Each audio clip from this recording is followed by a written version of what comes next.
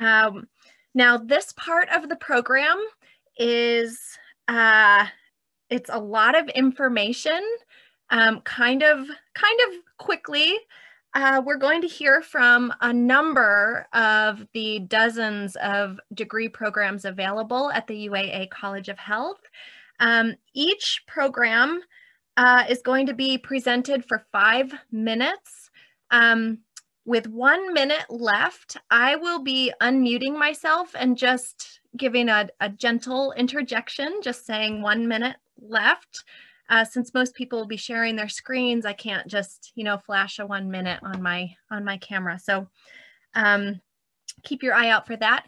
If you have questions for our speakers for a specific department, or if it's for everyone altogether, please put it in the chat box. Our presenters will be hanging out after their talk to answer those questions in the chat box. Again, these questions won't be responded to out loud, mainly just in the interest of time. We want everyone to be able to have a fair amount of time. So questions in the chat box. And then just really quickly, before we get started, I want to remind everyone and anyone new that has come in that we are doing a scavenger hunt during today's program and through Monday. The scavenger hunt has been emailed to all of the registrants in the email that you signed up with, and I just put it again in the chat box. So there's going to be some scavenger hunt questions answered during this talk. You don't have to be actively working on the scavenger hunt during it. I encourage you to really listen to the different programs and think about what questions you might have for everyone. So our first panel, we're actually going to start off with TJ Miller, who we all just met with our brain break. All right, welcome back, TJ. Hi, everyone. Thank you again. I hope you all got a little bit of laughter and also some movement there. If you can see my screen, give me a thumbs up. So I've been with the University of Alaska Anchorage for 15 years now, and I've had the pleasure of being in the Department of Health, Physical Education, and Recreation, HPER, or as many people call us, hyper. And we are kind of hyper. We like to move. We like to be active.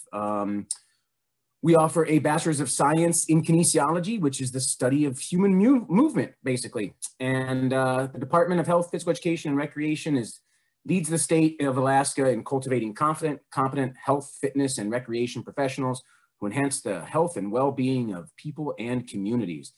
So what do we do, and what is kinesiology? Well, again, it's a noun. It's the study of the mechanics of body movement.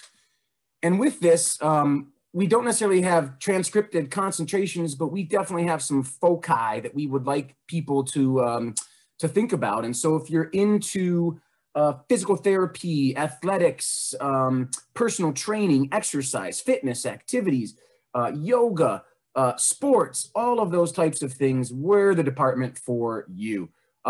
We can also be a really great pipeline program to many graduate programs, even pre-med, physician assistant, our occupational therapy program on campus with Creighton. There's just a lot of opportunities, and you can get employment right after, and I'll go into that in a second. But if you're interested in exercise science, physical therapy, occupational therapy, we have sort of a focus for that in our exercise science. For those of you that want to teach PE and health in a school, we are also your track to get there. If you're into health and wellness promotion, keeping people healthy, maintaining health, increasing quality of life, we are sort of prehab in the fact that we can help people prevent sickness and illness before they go to the doctor and maybe reduce chronic diseases. We have that in the health and wellness program. And then my personal favorite and brand new to the state of Alaska, and I'm extremely excited for this, is the addition of recreational therapy. Yes, you've heard of physical therapy, you've heard of occupational therapy. Well, this is recreation therapy. And really, you can get paid to play. And it's a lot of fun. It's a great opportunity, great industry. It's growing. Another thing about our bachelor's program is we are a community engaged program. We do a lot of work out in the community, a lot of experiential learning. And then Dr. Sticka talked about a competitive entry. We don't have a competitive entry program. So what can you do? Well, fitness, personal trainer, you know, if you're into exercise and helping people get healthy, that's a great opportunity. Even a step above, if you want to be in a clinic, an exercise physiologist is a great opportunity. Again, the rec therapy, recreation therapy, there's a national certification. We'll prepare you for that. Maybe you want to work in a corporate setting and help promote corporate wellness and health and wellness within a setting like that, or do some health education. If you want to prepare for graduate school, again, maybe be a physical education teacher, or maybe you're really into working out and you want to maybe work with an athletics team and be a certified strength and conditioning coach. So we are all about health, fitness, physical activity, movement, getting outside, all sorts of stuff. We also have a state-of-the-art human performance lab. We do testing, all sorts of stuff in our lab. It is the showpiece of our program. You get time in that lab. It is a fantastic opportunity. We have state-of-the-art equipment. We also have courses that go in there. Again, back to our experiential learning, we have our lab for that case. We are also the fun place on campus to be. We offer everything from yoga, soccer, backpacking, kayaking, to Tai Chi, some other martial arts, activity classes, weightlifting, cardio classes, all that is helping. And I suggest that while you're looking at your schedules, you find something like this to maybe be a stress buster, help you with that. Maybe it helps you put an extra credit if you need one more to get financial aid or get a scholarship or get your 30 credits per year under some of our UA scholarships. And you'll meet other students, I guarantee that. And last but not least, just something I like to say, a physical therapist will give you the strength to get out of bed. An occupational therapist will teach you how to get out of bed. And again, I'm selling recreation therapy. A recreational therapist will give you a reason to get out of bed. So if you have any further questions or further comments, you can look at our website. It's right there. There's a phone number there. And there's email, and you can check out our Facebook page as well. And you can schedule an advising appointment on our homepage if you are into that step at the moment. Thank you for listening, and I'll be back a few more times today. Thank you, TJ. Dr. Redmond. All right, good morning, everyone. I am going to share my screen, and hopefully you all can see my slides. I am always so excited to follow whenever TJ presents, because when you think about health and wellness, you certainly always think about the movement side of the equation, but inevitably, at least I hope, your mind goes next to the food side of the equation. So I'm actually here to talk about dietetics and nutrition, which is all about food. And even if you've never thought about food as a science or food as something you can study and make a career in, everybody eats. So you have at least a little bit of an interest in food, even if you don't know it yet. So let's see if I can, there we go. All right, so let's talk about dietetics and nutrition as a program. And dietetics and nutrition prepares students to use advanced knowledge about food and nutrition and help prevent and treat diseases and promote health. Dietetics is people-focused, it's science-focused, it's evidence-based, and it's actually the first steps towards a professional credential. So if you get a degree in dietetics and nutrition, there's a couple different outcomes for you. One is a dietetic technician, which these folks generally work in hospital settings and food service settings where they help to help patients adhere to specialized diets. And then a step above that is the registered dietitian or registered dietitian nutritionist. They're kind of used interchangeably. And registered dietitians are a step further. They have their bachelor's degree in their foods or dietetics program from an accredited program. They also complete an internship, and then they have to pass a national registration exam for dietitians. And these folks, as I'll show you in a couple different slides following this one, they work in many, many settings in several different sectors of the workforce. Speaking of, okay, where do they work? Where can you work if you're a dietitian or registered dietitian nutritionist? Definitely clinical settings like hospitals. If you are a science-based person, you like doing calculations, you like problem solving, this is a really great setting for you.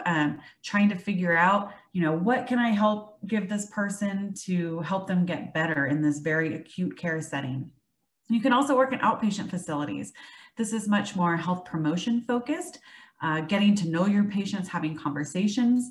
It could range from anything from, hey, I'd like to lose weight. Can you help me lose weight? To I have a gluten intolerance and can you help me find foods that are gluten-free, but also give me the nutrients that I need. Public health nutrition, this is something that I specialize in. This is thinking big picture. So what are some of those higher level, policy level initiatives? A good example of this would be Alaska, Healthy People goals for Alaska, even the nation, Healthy People 2020, 2025. These are setting those big picture goals for the health of the nation focused on food and nutrition. You can work in school nutrition. We all probably have memories of that and ideas for how we'd like to make it better. Like TJ mentioned, corporate wellness, health promotion. You always want to have the folks in there who help you with movement, but you also want to have the dietitians in there who can help you set some realistic food and nutrition goals. Higher education, you can go into academia, food industry, tons of jobs for dietitians as far as food and research development. You can work in food service management, private practice. You'll see a lot of trendier word is like influencers right now on social media, but a lot of dietitians have their private practice and nutrition counseling where they can help people on their own terms. Even grocery stores are hiring dietitians, government sports teams, you can even be in the military. And just to show you a couple of different examples of that, these are some pictures from our program and interns and students who've gone through our program. And right there in the center at the top, you'll see dietitian Ricky Keene. She's a sports dietitian from Alaska, specializes in sports nutrition and works with NFL teams and professional soccer teams across the country. Some of these rural pictures we do as part of our internship. We have a rural nutrition focus. So our interns travel throughout the state of Alaska, travel to these remote villages, learn about rural healthcare. So really exciting things happening in dietetics. Of course, the big question, how much money can I make? What are my career aspects here? I kind of separated it out here, dietetics technician and registered dietitian. You can look at the average pay, what that equates to per hour, what the job outlook is. There's a lot of opportunity for both. Both are actually higher than the national average in terms of job growth. You can see what's predicted in the next several years as far as new jobs. So lots of opportunity here for dietitians. And then, besides the money, of course, we all want to know, are we going to make a positive difference? And I've listed several different examples of how you can make a positive difference in healthcare. You can read through these at your own leisure, but just to highlight a few, helping someone reach their goals, keeping someone alive. If you're interested in sustainability, farm to school networks, you can plan menus that really take those things into account. Making groundbreaking research discovery. I'm at 5 minutes. Awesome. Thank you. I'll just leave this here then, some contact information. If you have questions and a social media link, I hope to see several of you in our program. Thanks so much. Thank you so much. Moving on to dental hygiene. Hello, everyone. I'm so excited to have you here. I'm going to go ahead and share my screen here. Maybe. Let's see. Here we go. I don't think that did it either. I'm so sorry. Here, let me see if I can bring this up real quick. My name's Carrie Schamberger, and I am the program director for dental hygiene. I have been a dental hygienist for 30 years, and I am really fortunate to be a part of this program. And I just really want to share my screen with you. Let's see if I can get that up and running. Here we go. Perfect.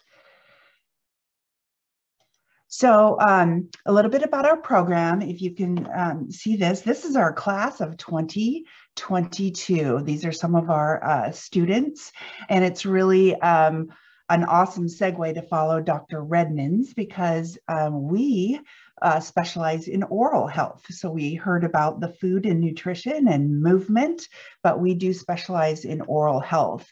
What is a registered dental hygienist? We are licensed oral health educators, and we are also clinicians.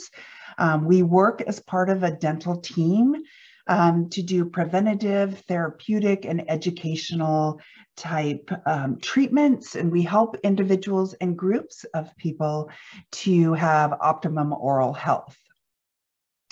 A dental hygienist can be a clinician. They can also be an educator, researchers, administrators, managers, and we can be developers of preventive programs. We can be consumer advocates. We can do sales and marketing, and be editors and consultants. So our profession is so exciting because there's so many different avenues a dental hygienist can take. You can work in a variety of settings as a dental hygienist. You can work in a private office. You can work in public health settings. You can work in schools, and you can manage care in correctional institutions as well as nursing homes. The responsibilities of a dental hygienist: you do preliminary exams, you do clean and remove stains and plaque and tartar off the teeth. We provide therapeutic treatments like fluoride and sealants to protect the teeth. We have the ability to take dental x-rays and develop them. We learn specific states have different state statutes, but in the state of Alaska, where we have the ability to administer local anesthesias, we can provide nitrous oxide sedation for our patients' comfort.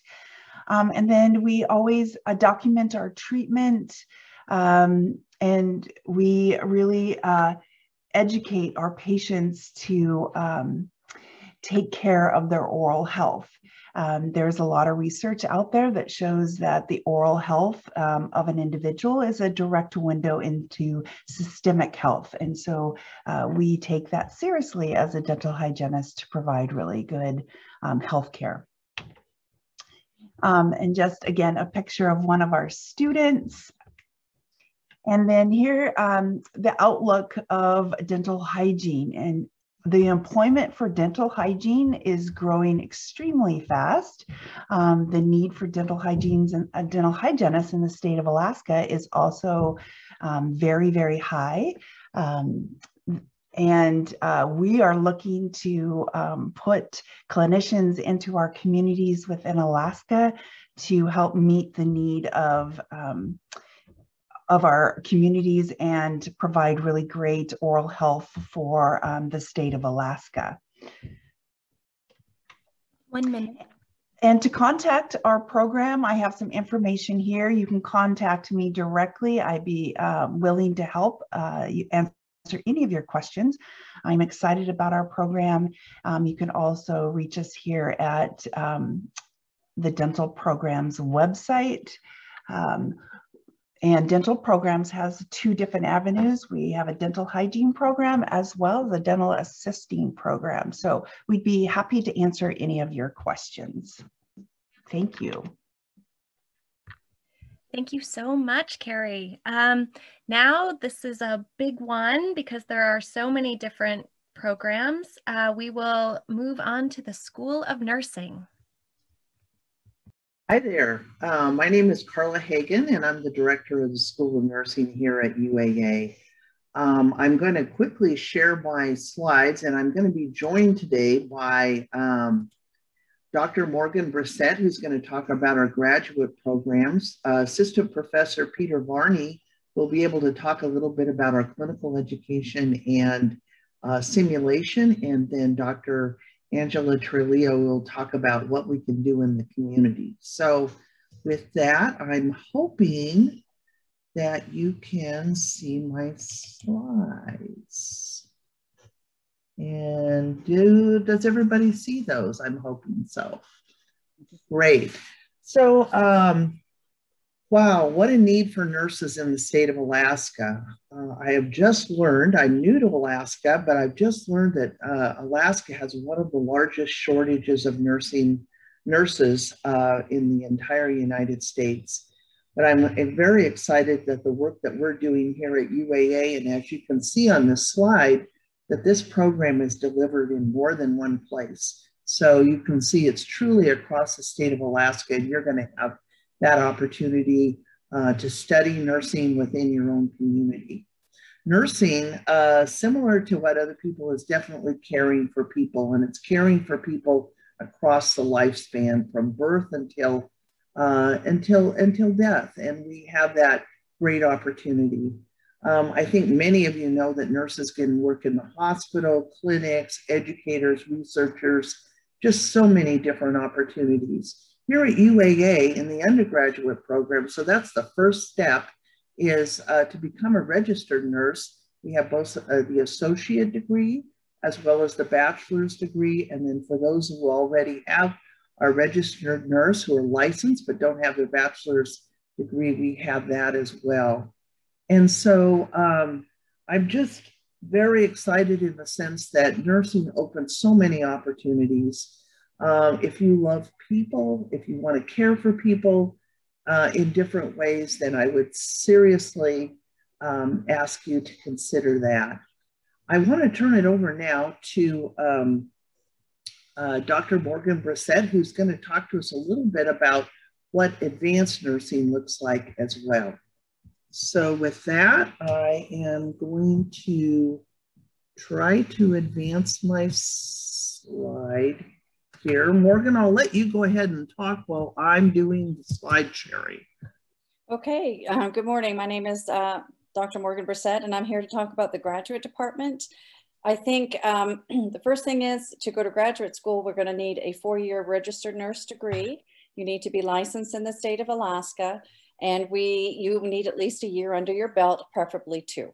So that gets you so if you've got all that, you're good to go. Please come see us in the graduate department. All our programs are online, which is fantastic because you can live anywhere in Alaska and attend school in a graduate level, which is really important because Alaska's big, we're vast, and it's really hard to commute to Anchorage if you live in Juneau.